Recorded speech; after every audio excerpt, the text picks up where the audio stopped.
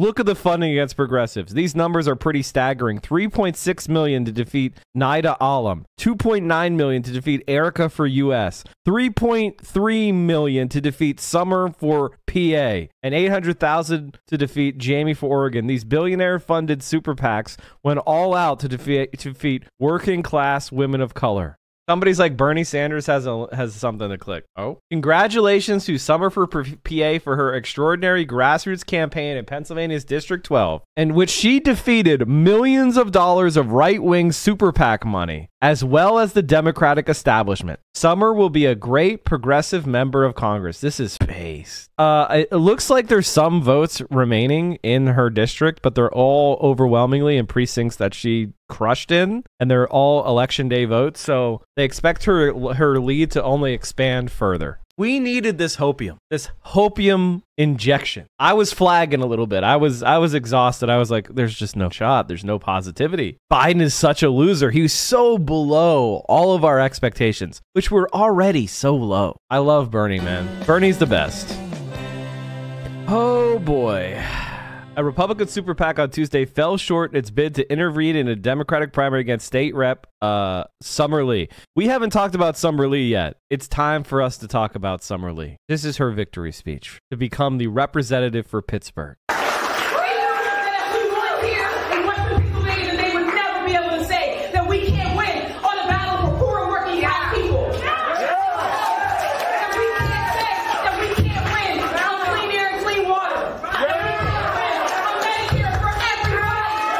Medicare for all, baby.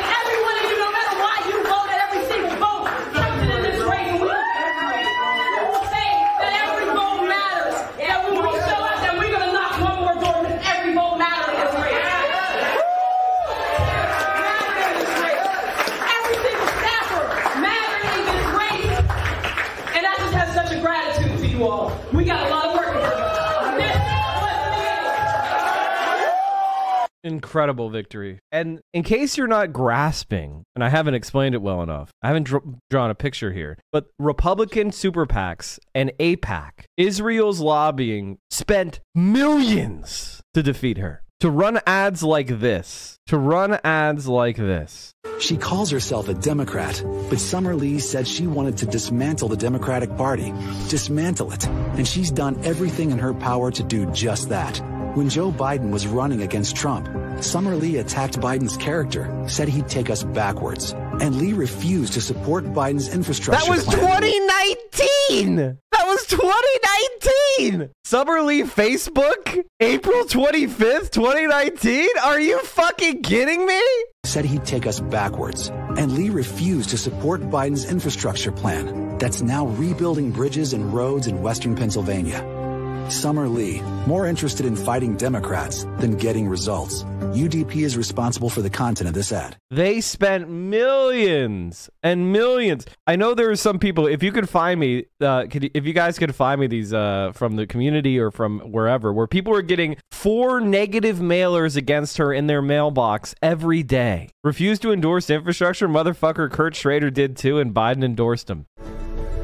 When we talk to people, when we say ours is a movement for a living wage and union rights, people come.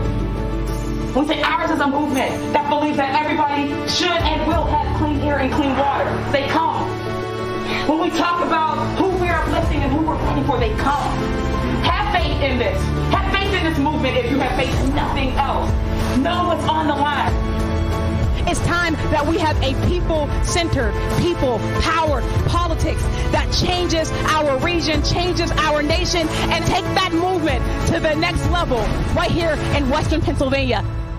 Summer Lee faces AIPAC spending onslaught in final days of Pennsylvania primary. With the progressive state rep ahead in the polls, the pro-Israel lobby's PAC has dished out attack ads ahead of Tuesday's race. Look at the funding against progressives. These numbers are pretty staggering. $3.6 million to defeat Nida Alam, $2.9 million to defeat Erica for U.S., $3.3 million to defeat Summer for PA, and $800,000 to defeat Jamie for Oregon. These billionaire-funded SuperPACs went all out to defeat working-class women of color. AIPAC also endorsed 109 Republicans who refused to certify the 2020 presidential election results. Their super PAC also accused a black state legislator of not being a real Democrat, even though her opponent was a former GOP staffer. This is the thing that's wild, is the guy she's running against is a fucking former Republican staffer. Billionaire-funded super PACs poured staggering amounts of money into Democratic primaries to defeat working-class candidates. And guess what? They've mostly failed. $3 million in a congressional primary. A congressional primary. Fucking sad. And Summer Lee prevailed. Even with $3.3 million spent against her in a congressional primary. A staggering sum. An unbelievable sum of money. So with 100% of the vote in, Summer Lee appears to have defeated Steve Irwin, according to the New York Times. Summer Lee, the House candidate from the Bernie Sanders wing of the Democratic Party, appears to have defeated Steve Irwin, overcoming a flood of money from pro-Israel groups. With 100% of the vote in, she has an 862 vote lead, rather. That is it's fucking disgusting, to be honest with you. For Irwin, a former Republican U.S. Senate staffer, it would take something of a miracle to turn numbers like that around in the 6 weeks that remained. But ahead of Tuesday's contest, Irwin's backers have attempted to close the gap with something else. A tsunami of outside spending funneled through two major pro-Israel organizations that have made it their mission to undermine progressive Democrats in contested primaries. Because this is the only source of risk for Israel in America for their genocidal apartheid regime is left-wing Democrats. That's the only people that are ever going to criticize the status quo. So they're trying to take them out. A foreign government is intervening in our politics so that they can get free billions from our government. In less than a month, the United Democracy Project, a political action committee, the American Israel Public Affairs Committee, poured more than $1 million into attacks in Pennsylvania's 12th district. I just showed you one. The bulk of the messaging attack Lee. In total, United Democracy Project has spent more than $2.3 million on the race so far. Lee is one of several progressive House candidates who have come into the crosshairs of AIPAC and its counterpart, Democratic Majority for Israel, which AIPAC's operatives launched in 2019. And their first ad, do you want to know what their first ad was? Attacking Bernie Sanders' heart attack. That was their very first ad. The most important thing is we have to beat Trump. We've seen the damage that Trump and the Republican Congress have done. I doubt if Bernie Sanders can beat Trump. I like Bernie. I think he has great ideas. But Michigan, Pennsylvania, Iowa, they're just not going to vote for a socialist. I do have some concerns about Bernie Sanders' health, considering the fact that he did have a heart attack. I think it's very important that the Democrats nominate somebody that can beat Trump. I don't feel as though Bernie Sanders would do well against Donald Trump. I just don't think Bernie can beat Trump. DMFI PAC is responsible for the content of this advertising. That was their first ad. The groups justify their spending with a hardline stance opposing any criticism of the Israeli state. Notice that they didn't have an ad about Israel. Notice they didn't go, Bernie Sanders is not strong enough of a supporter of Israel. If you support Israel and want to have it never be criticized, vote against Bernie. They made up bullshit attacks. Disgusting filth. Even as Israel Defense Forces relentlessly attack Palestinian civilians, journalists, and mourners, in reality, this stance enables the pro-Israel lobby to attack progressives on any number of fronts. When you look at who DMFI has spent money attacking, they also just so happen to want to hold Israel, the biggest recipient of U.S. aid, accountable for how they spend billions of American tax dollars. Okay, you know when you go to your high school reunion and the girl who used to bully you, like just because you took your backpack to parties, is all of a sudden a yoga teacher? And she's talking about like inner peace and loving kindness, and you're like, oh, I don't know, maybe she's changed. But then you trip and you spill your watery vodka soda all over yourself, and you hear her in the corner kind of snort and talk to her mean friends. And you're like, okay, so you're just the same dark-hearted girl you've always been. Okay, that is what AIPAC is doing with the new super PAC, DMFI. Let me explain. For over 60 years, a mishmash lineup of CEOs, world leaders, and American politicians from both major parties have gathered once a year at a conference hosted by a group called AIPAC. America's pro-Israel lobby. Close to 20,000 people come through to listen to speakers wax poetic about how they support Israel more than the person who was on the lectern 5 minutes earlier. It's sort of like Coachella for lawmakers, except without the drugs, overpriced outfits, or Brockhampton. So basically just a ton of dehydrated, sweaty rich people. For a long time, the AIPAC conference has been one of the only places where both parties come together. Recently, though, the Israeli government and subsequently AIPAC have shifted so far to the right that some Democrats have become dissuaded from cozying up to the lobby that welcomes among its speakers Pastor Miles Holmes. He's your quintessential right-wing conspiracy theorist. He hits all the classics, anti-Semitic Soros stuff, claiming Obama was born in Kenya, but he honestly also has some more creative stuff in his repertoire. Not one lover of the Bible, not one lover of Jesus, not one Christian has ever been abducted by an alien. Honestly, you got me there, Pastor. I mean, that feels airtight, and I mean, as a Jew, I am being beset by aliens almost at all times. This is you're AIPAC. at your Seder and you get bombarded by aliens? You're not Elijah. What are you doing here? What are you doing next? Stealing the Afikomen? In response to an American public that's becoming more wise to AIPAC's problematic faves, operatives affiliated with AIPAC created a super PAC that doesn't carry the same baggage. It's called DMFI, and it stands for Democratic Majority for Israel, which is a bit of a misnomer since only a minority of Americans and a smaller number of Democrats support sending Israel a blank check. And yes, lots of names aren't 100% accurate. French fries originated in Belgium, koala bears are marsupials, and Lil Baby is 27. But DMFI is just straight up a bad attempt at a rebrand. Well, baby. DMFI is to AIPAC what Snoop Lion is to Snoop Dogg. Like it's just the same guy.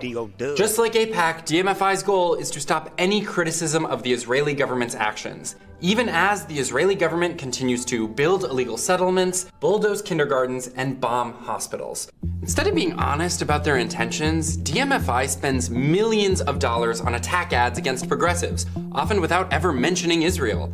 And while they claim to oppose anti-Semitism, the first candidate they launched an attack ad against was a Jew.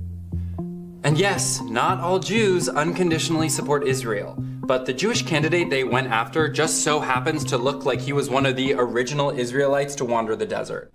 In their very first ad, they didn't bring up Israel once. The most important thing is we have to beat Trump. And we've seen the damage that Trump and the Republicans... By the way, AIPAC loves Trump. AIPAC doesn't want to defeat Trump. They don't care about Trump. It's about deception and getting one of their patsies in power. They don't give a fuck. They love Trump over there. Trump has a higher approval rating than almost any other American president. In Israel, Republican Congress have done. I doubt if Bernie Sanders can beat Trump. My favorite thing about that clip is the inspiring music it's set to. Like, what she's saying is such a bummer, but the music is telling us we should cheer. It'd be sort of like if I were like, my neck hurts. The irony, of course, is that this ad's message is we need to beat Trump. But even though DMFI calls itself a Democratic group, many of its donors routinely bankroll Republican campaigns. When Nina Turner ran for Congress in Ohio's 11th district, the attack ad DMFI aired portrayed her as someone who isn't really a Democrat. So what's Nina Turner really up to? Nina Turner is running as a Democrat, but really is not a Democrat. That's funny, because DMFI raised $5.5 million from Republican mega donors. Apparently, being a Democrat means occasionally being a Republican. That's exactly what it means. In 2020, at the height of the Black Lives Matter movement, DMFI used its time and money to attack Jamal Bowman, a black middle school principal running for Congress. Bowman angered DMFI by saying the US should place any conditions at all on how aid to Israel is used. That suggestion was seen as an existential threat to Israeli aid by DMFI and its backers. While Republicans threw temper tantrums about sending American families money during a global pandemic, Congress still managed to send Israel $3.3 billion. And look, as somebody who's never had $3.3 billion, I can't speak directly to what having that kind of money looks like, but I kind of feel like it's a lot. Just like a quick back of napkin calculation, it would cover my groceries for 634,615 years. And if you're a critic of Jamal Bowman, it's the same as the salary of 34,883.7 middle school principals. It would even cover 3 whole semesters at NYU. If there were ever a chance to use one of those giant novelty checks, it should be presented by founder of DMFI, Mark Mellman, to DMFI founder Mark Mellman. He paid himself $1 million from DMFI in 2019 and 2020. And he had them pay his firm over $650,000 for polling services, data, and rent. I'll do polling services for half of that. Look, for $300,000, I'll ask people what they think about your stuff and for sure get back to you, no problem. Mark Mellman might not be conventionally cool, but on the other hand, DMFI's don't— Man, isn't it weird that people like Mark Mellman can just like walk around and there's no organized opposition to guys like this? Like, we have all this information. Why don't we go and deal with these, like, deal with it by, like, I don't know, boycotting all their stuff? You know, if Mark Mellman just walked out of his front door and got, bam, hit with a boycott, you know, a boycott against any of his polling services by any candidate, right? That would really hurt his bottom line. Donors are also not cool. Instead, their supporters are people like DMFI board member Archie Gottesman, who once tweeted about wanting to burn Gaza. Another big— What the fuck? Gaza is full of monsters. Time to burn the whole place. Won't matter. The UN will just give another meaningless sanction. At IDF spokesperson. Actual genocidal freak. How are you not banned from that? Oh, wait, it's okay to say you want to genocide Arabs and Palestinians. Yeah, that's fine. About wanting to burn Holy Gaza. Jesus. Another big DMFI player is Stacey Schusterman. She's the chairwoman of Samson Energy, an oil and gas corporation. Girl boss alert. She donated $1.6 million to DMFI, and she and her family are extensively involved in fracking and deepwater drilling. But don't worry, she calls herself a Democrat. People like Stacey Schusterman posture as liberal, but she's not out here actually trying to hold herself accountable. The Mighty Kiwis mascot is holding a spoon, but he's not actually gonna eat himself. Or is he?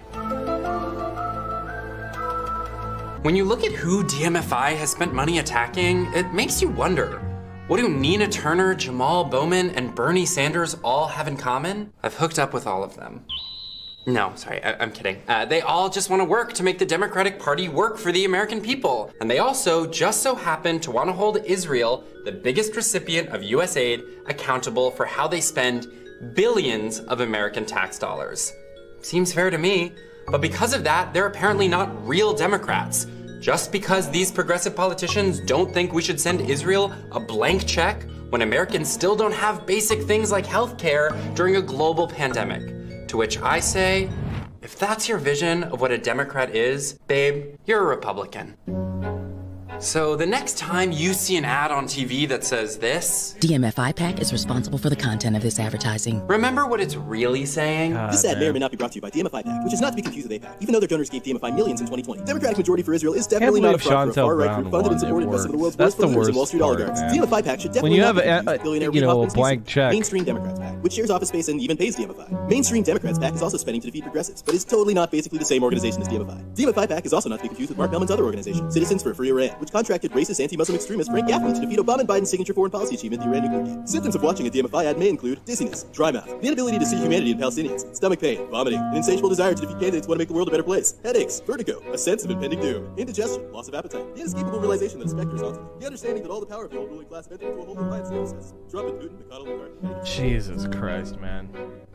Can't believe it worked. Can't believe it worked. Really hate to see it.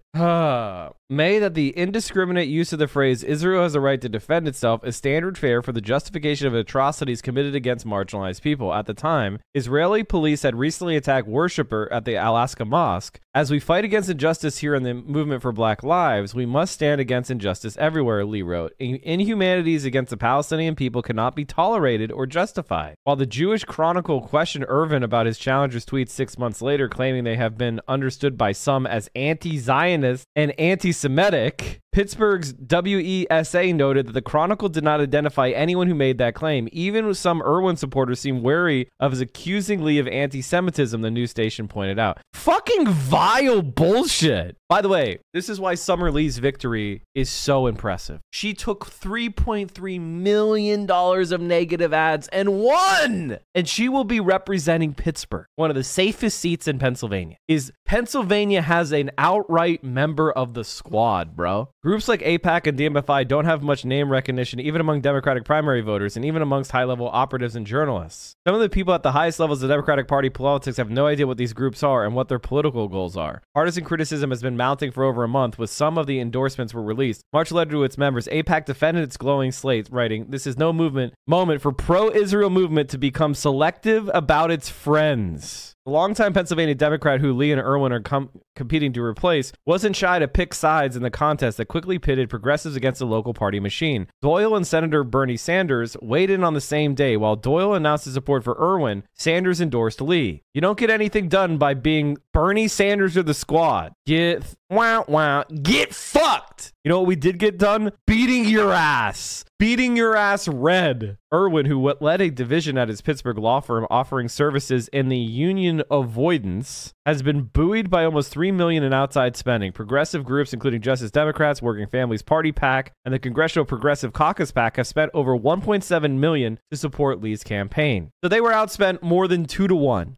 Or roughly 2 to 1. The PAC for J Street, a nonprofit that advocates for progressive foreign policy toward Israel, made a joint endorsement of Lee and Dickinson in April. Fucking useless. J Street, you fucking suck. You fucking suck. Last month, AIPAC sent a fundraising email with the subject line, "Act Now, Anti-Israel Forces Want to Silence You," that attacked Lee and 2 other congressional candidates in North Carolina, Erica Smith and Nida Alam, both also progressive women of color, as anti-Israel candidates. Mark Mellman, the head of DMFI, claimed to The Intercept last month that criticism from the U.S. left emboldens the Israeli right. The anti-Israel far left has propped up the Israeli right and done tremendous damage to the prospects for peace between Israel and the Palestinians, he said. You have a member of your group that said that Gaza should be burned.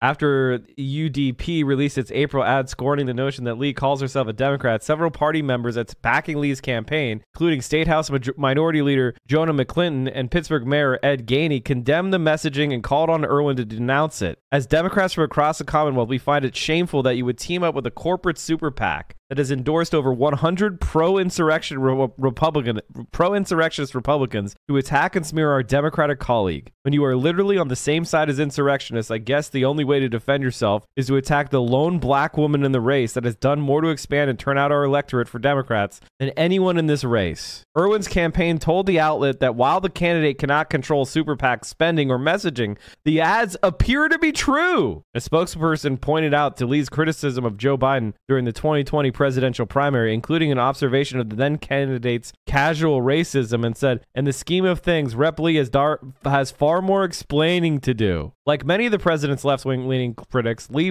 later went on to campaign for Biden. It doesn't matter if you do your job. If you bend the knee to a centrist, they'll stab you in the back 1,000 fucking times over. I'm not doing it anymore. I'm going to support people like Summer Lee. I'm going to support people like John Fetterman. But bending my knee and putting my back into any centrist, never again. If you want to do that, fine. I might throw them a vote. You know, it's a secret ballot, so you don't know what I do when the ballot box. Actually, you have no fucking clue what I do. I might throw them a vote, but I'm not going to put my back into it. I'm not going to campaign for them. I'm not going to give them positive press. I'm not going to give them money. If she wins on Tuesday, Lee will be the first black woman elected to Congress from Pennsylvania. She has led efforts to end cash bail at the state level and is running for federal office on a platform that includes the Green New Deal, Medicare for All, and the promotion of labor unions. The idea of having a black woman as a congressperson on its face is very attractive, Irwin said in a March town hall led by the Jewish Federation of Greater Pittsburgh. Although he supported Lee when we first met, I know how she's worked with other people in the community. I know how she's worked with people in business. I know how she's worked with people in the House and government. And I can tell you, it does not indicate that it would be as conductive to getting things done. Responding in a tweet, Lee said the comments were evidence of misogynoir, facing countless qualified black women who threaten white male hegemony. And as we see, it doesn't just come from Republicans. We are once again seeing what happens when Republican-backed corporate power is threatened by a working-class black woman fighting to bring people-powered leadership to her community. Almost $3 million was spent trying to stop Pennsylvanians from electing their first black congresswoman. Imagine if that money was instead being used to protect Democrats' majority in November. In fact, AIPAC is going to fight to remove that. The influx of outside spending from DMFI and AIPAC on Irwin's side and from Justice Democrats and WFP on Lee has come out on top of that reserve. Every single member of the Democratic leadership in Congress, as well as President Obama, the head of the Congressional Black Caucus, and 20 members of the House Progressive Caucus have been endorsed by AIPAC. Steve Irwin is proud to stand up for the Jewish state of Israel and America's strongest ally in the Middle East. Well, eat shit and fucking die. Summer Lee winning is incredible. What a champion.